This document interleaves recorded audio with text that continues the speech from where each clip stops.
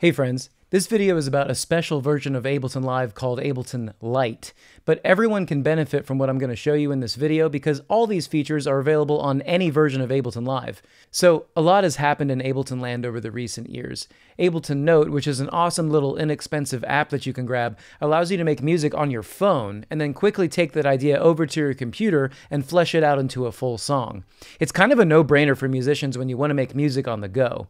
And it just so happens that when you get this cheap little app, you also get a free Ableton Live Lite license. Also, there are many MIDI controllers and other hardware that include Ableton Lite, so chances are that even if you're not an Ableton user, you likely have a version of Ableton Live Lite by virtue of owning something in your studio.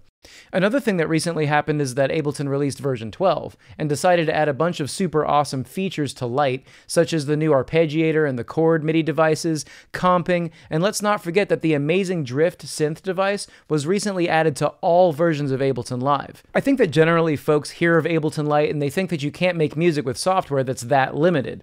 And what's so funny about this is that folks spend 10 times as much on other software and hardware that costs much more and have way less features than Lite.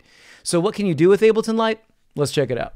Okay, so the very first thing to know is that Ableton has created what we call a scale mode inside of the piano roll, and basically you can determine clip by clip what the scale of that clip is going to be. So if I click the scale button whilst having this guy toggled on, you can see that all the black keys disappeared. And what we're left with is this minor pentatonic scale. And of course, if I switch this to another one, let's try a harmonic minor, we can see that only harmonic minor notes are available inside of our scale. Now, what's cool about this is that this is going to help people who aren't necessarily super versed in music theory to be able to make harmonically complex music, which is really awesome. But what's really exciting about this to me is the creative applications that you can use within devices in Ableton Live. And so let me show you what I mean.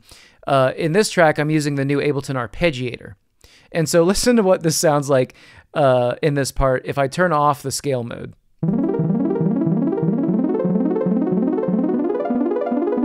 That's pretty weird, right? Right now, if you look at the piano roll, there's simply just one note. And normally an arpeggiator doesn't know what to do with just one note. It just goes ba ba ba ba ba ba ba, like on the same note, right? But one thing about Ableton's arpeggiator that's cool is that you can choose a distance for each of the steps. So if I choose an octave,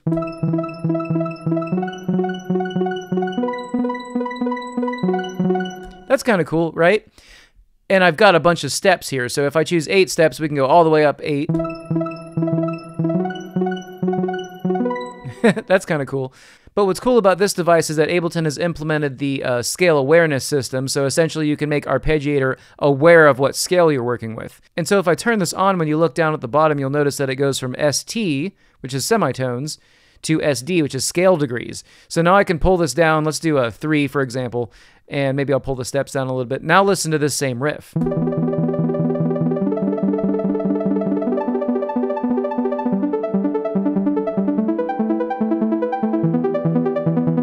Oh yeah, how awesome is that, right? And so of course we could go up in steps. And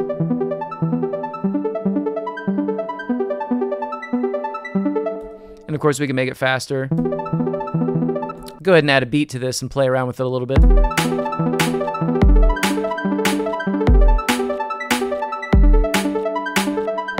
And so I could choose different distances for each one of my steps and get different chords to appear, right?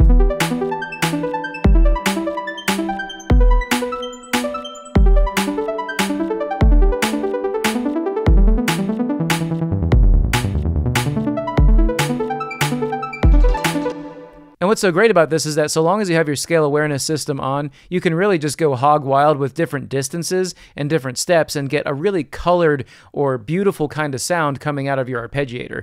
And there's just so many applications for this, so many different things that you can do with it. Okay, so let's move on to the second track, and what I want to show you here is that Ableton has also included the scale awareness system in their chord device. So right now, I just have a single note playing on this part, just like the part before it. I'll go ahead and play it without the chord device. Right, so before, if you turned on chord, you would essentially have all these different static notes that would be generated based off of the initial note, but they wouldn't be scale aware. So listen to what happens without this scale awareness system.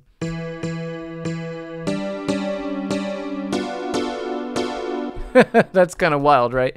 But check this out. If I turn on my scale awareness system, now you get these really awesome stacks of notes that happen to be in the minor pentatonic scale. Let's kind of move them around, maybe do some lower ones.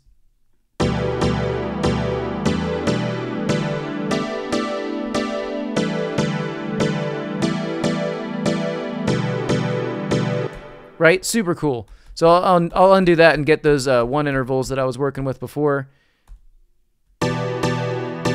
Okay, so check this out. You also have this strum control, and what's great about this is that this is variable. So maybe at the beginning of this part, I would start it with the strum all the way at 0 and then bring it up over time to add intensity. So take a listen to this.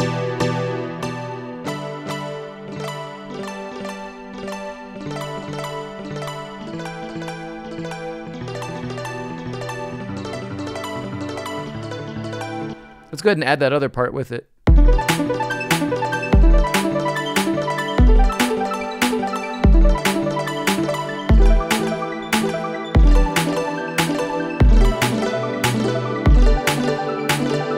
Right? Super fun. So yeah, the chord and the arpeggiator device with this scale aware system is just so much fun, and there is so much creative potential here.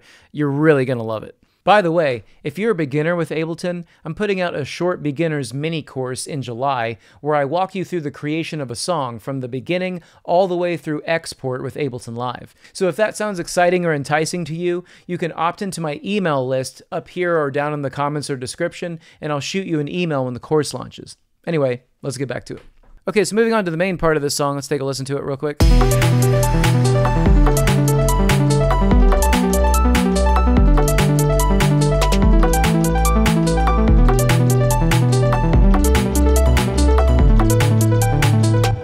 So over here in the deep chill bass, I think something that I wanted to point out about Ableton Intro is that even though you don't have access to all of the audio effects that come with Ableton Live, you have access to just the craziest amount of effect racks. And within the audio effect rack, there's just so many amazing combinations of effects that you actually don't have access to when they are by themselves, but they're in these really cool effect chains. So let's take a listen to what I've done to this deep chill bass. So here's the deep chill bass, and what happened was I ended up deciding to turn the tone all the way up. Here's with the tone down.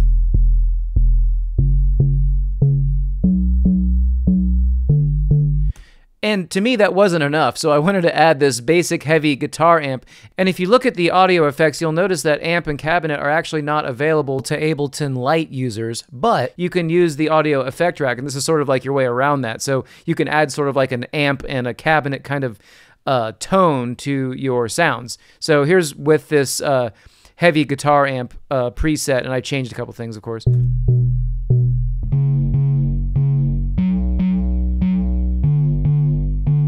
Really like that tone. And then I use this creative synth bus to add a little bit of like swirly chorus. And of course that was a bit too wide, so I used an Ableton utility, and I took the bass and made it a little bit more mono. And then there's just the sidechain compressor for the kick drum of the drums, okay? So yeah, I was able to create a pretty compelling bass sound using the audio effect rack presets. I mean, look how many there are. There's just so, this is crazy. There's so many different things to try here, right? So let's move on to the drum set. So this Floriel kit and then the deep chill bass, these actually come with two of the packs that come with Ableton Lite. So in addition to Ableton's core library, which is actually really extensive, there's a lot of presets and a lot of samples in there. You also get beat tools and build and drop. These are two different packs, and they have, you know, not only drum kits, but you have, you know, one-shot samples and loops and things like that. Like there's a lot in here that you just get with Ableton Live Lite. But something I wanted to show you is that, you know, Ableton Lite has a limitation on its track count. But what's so crazy about this is that you actually have 128 drum slots that you could put in one drum rack. So if you think about it, that's a lot of tracks, okay, just for your drums. So take a listen to this, and you'll see that I've got, you know, 9 different samples playing at the same time.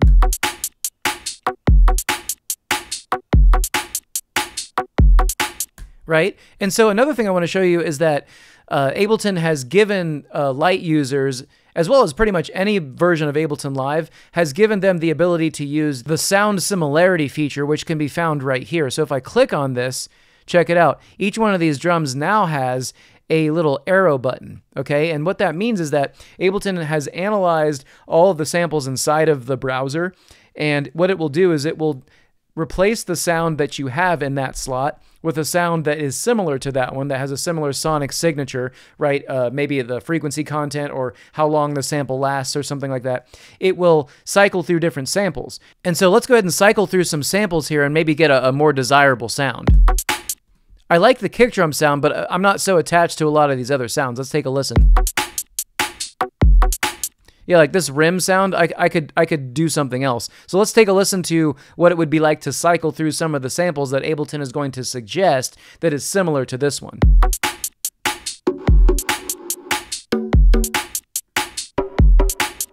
Ooh. I like that wood dark sample, right? That's cool. Let's keep going and maybe try a different hi-hat.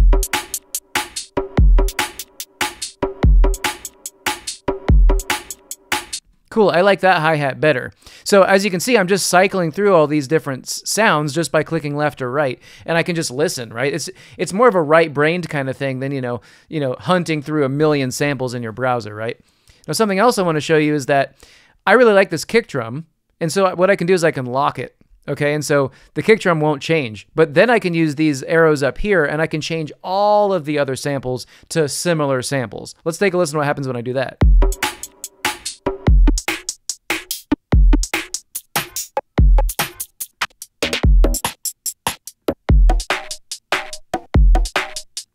More of like an earthy sound, right?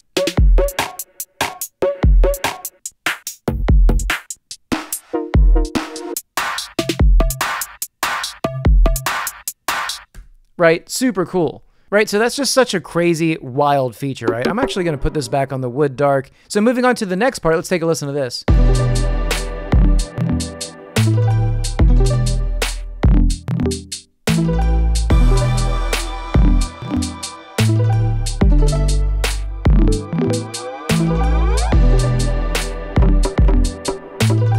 So something that I did on track 3 is I used Ableton Drift, which is, if you haven't played with this synthesizer yet, it comes with all versions of Ableton Live, which is just totally nuts because to me, this synthesizer sounds nearly identical to analog polysynths that, you know, cost insane amounts of money, right? It's crazy what technology allows us to do these days. So in here, I just ended up using a chord device with some strum to get this sound here.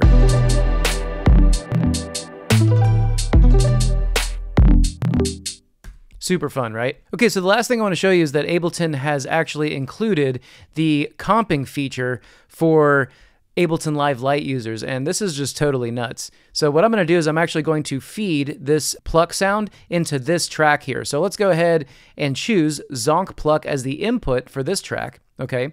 I'm going to arm it, and I'm just going to loop this section right here. And so what I'm going to do is I'm going to mess around with the different sounds inside of here, and we're going to record a bunch of different takes of this track so that I can edit them later. So I'm just going to grab a delay here, and that's what I'm going to use. And I'm actually going to switch this over to just their normal time mode. So let's go ahead and record a bunch of takes of that.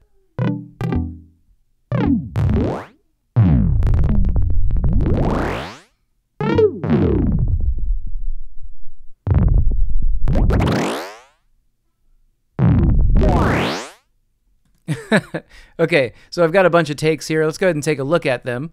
And so I can reveal my take lanes by right-clicking, show take lanes, and now I can choose from these what I want to add to this original track. So I'll go ahead and turn off the input there. I'll delete that delay, and now I just have all these weird delay effects I can use. Let's take a listen.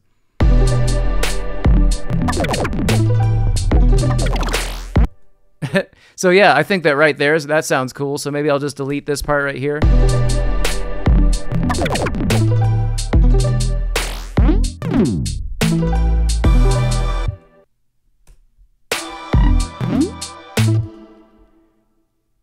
Let's try the second one right there. I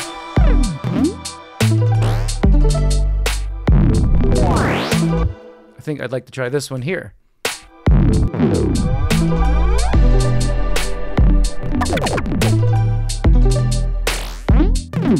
So essentially what I'm doing is I'm choosing different areas of the recordings that I think were the best takes of that delay edit that I was doing. And so of course I can create a really compelling part with all these fun effects, right?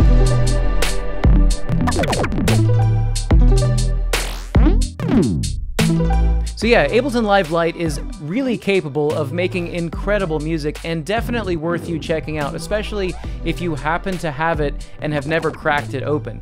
Give it a try, you'll absolutely love it. Anyway, as always, thanks for watching everybody. If you like this kind of thing, like, comment, and subscribe. So much love. See you in the next video.